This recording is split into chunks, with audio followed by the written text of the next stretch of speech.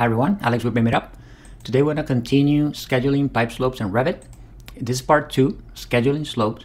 In our previous video, we built this analytical setup so that we could extract some parameters from Revit and calculate the slope. And then in this video, we're going to build a schedule just like this one that you see on screen. See you in Revit. Hi everyone, this is Alex with BIMitUp, where we help you with professional training and coaching in mechanical, electrical, plumbing, fire protection systems, and Autodesk platforms like Revit and AutoCAD MEP. Let's get started. Now, for our example, these are the calculations and results.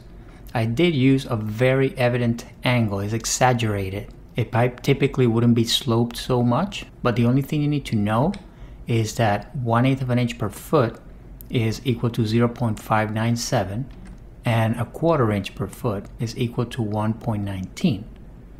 Knowing that, if we open up our project, so now we're in our working pipe schedule for storm pipes, and I'm going to add a few additional fields. One of them is going to be the outside diameter. Another one's going to be the bottom elevation. Let's add them in order. So top elevation first, and now bottom elevation. And I want the pipe length as well. Now that I have all those parameters, let's clean this up a little bit. So let's go to formatting, and then for diameter, let's keep the format as, instead of fractional inches, let's use decimal inches, and let's have 2 decimal places. Unit symbol, we can keep inches. Now for the top elevation, I think we can go with decimal feet with 2 decimal places, and this is just for formatting. Like, you don't have to do this. I just like it a little cleaner. So unit symbol, we can use the feet. Click OK. Do the same for bottom elevation. So we want decimal feet with 2 decimal places, and the symbol is going to be this one. So for length, same thing. We want decimal feet, 2 decimal places, and the symbol. Okay, okay. Now the fun part. Let's add another field, and that field's going to be a formula. I'm going to call this AJS storm pipe slope calc, because it's calculated. So the value that we're going to input in that formula is this one down here. So I'm simply going to copy paste it, and I'm going to make this an angle. This is very important. So angle, and then I'll paste my expression and click OK. Now I click OK. Let me open up my 3D view. I'm going to delete this pipe temporarily. I'm going to grab this one, and I'm going to change the slope, and I'm going to make it 1/4 inch per foot. Now if I do window tile, and I know that this pipe is in system brain water leader 1, so one of these pipes, getting closer, this pipe, right? So this pipe here is the one that I want to check its slope. I'm going to go all the way to the right, and you see how that's the 1.19. So those are the 2 values that we talked about in our PowerPoint presentation. Remember, the 0.6 is this one, and this is the 1.19. Those are the 2 numbers that you're going to see here. See, 1.19 and 0.60, 0.60, 0.60. So let's go ahead and sort this schedule by slope. So AJS storm pipe slope in ascending order. And now there's something important to notice, right? So if you see all these slopes here, 0.60, 0.60, etc. If I click on this one, for example, and then I come down here, I can see that the slope is exactly 1/8 of an inch per foot. But many times what will happen is that if you change, for example, a short sweep by a long sweep, or maybe a sanitary T with a combination wide bend, then you can end up with something like, let's say this one, right? That still displays 1/8 of an inch per foot when you tag it, but in the properties palette is not exactly 1/8 of an inch per foot. Let's say this one, 0.67, right? And then I come here, even though this is tagging as 1/8 of an inch per foot, see the slope is not necessarily exactly 1/8 of an inch per foot. So what I recommend is that you keep a little bit of wiggle room, a little bit of tolerance, so that when you build that parameter that is the storm pipe slope display. So let me get into the fields so you see what I'm talking about. So here's the AJS storm pipe slope display parameter that we were building before. And if I go to edit, notice that I start my if conditional at 0.5.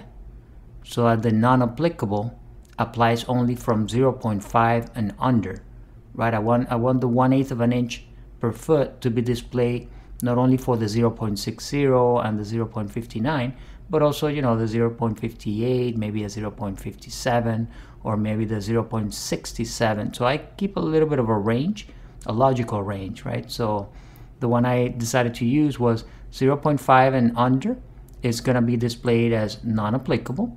But if we went through the same exercise that we did with the 1/8 of an inch per foot slope, you'll notice that all these guys that start with 1 are intended to be at 1/4 of an inch per foot, right? So what I did is, instead of cutting it at 1.04, I cut it at 1. So if it's less than that, then you keep 1/8 of an inch per foot.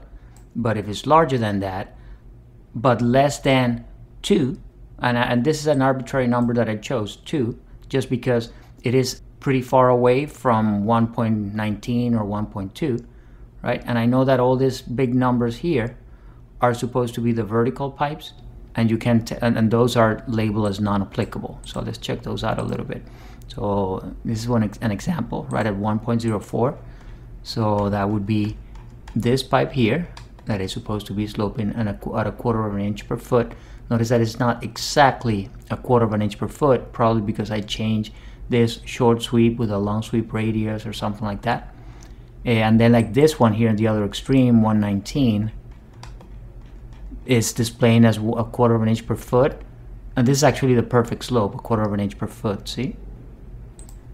And then all these big numbers down here are vertical pipes. So this guy, for example, would be this one, see? Not computed, not computed.